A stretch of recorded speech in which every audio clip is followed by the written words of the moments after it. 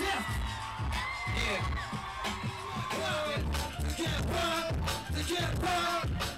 You ask me why some people gotta live in a trailer, cause like a seller, paint a picture with the pen like Norman Miller. We are for the race, 3 to the top of the south. I'm here with Mos Def. What's up? It's good. Well, we love all the stuff that you've done, in particular, your commitment to the community and making sure that people out there, young people in particular, have a vision, and you've just really set the example for a lot of folks. Well, mashallah, I mean, I'm just, trying to follow the example that was set for me, so it's so much to do. I mean, I feel like I've done a lot, but I feel like I haven't done anything. Yeah. Every day there's like new opportunities, new possibilities, so I still feel like fresh in the game, Yeah.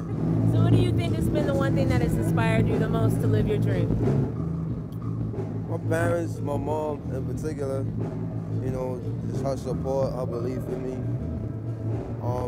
Just my family in general, a great source of inspiration. They keep me grounded. They keep me like focused, Yeah. So I'm really blessed. I really have not many complaints. Very cool. In the midst of all the creating that you've done, the dreams that you have followed through on and continue to do so, what do you think is the one thing that has helped you just keep it going in maybe your hardest times? It's just a belief in myself, a belief in what I was doing.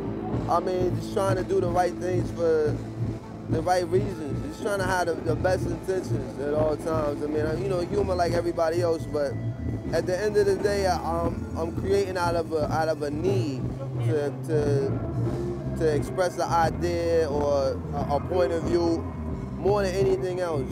Everybody's got to earn a living, and there's issues of status that can preoccupy your minds at times, but just really just trying to be as useful to myself and to others as possible.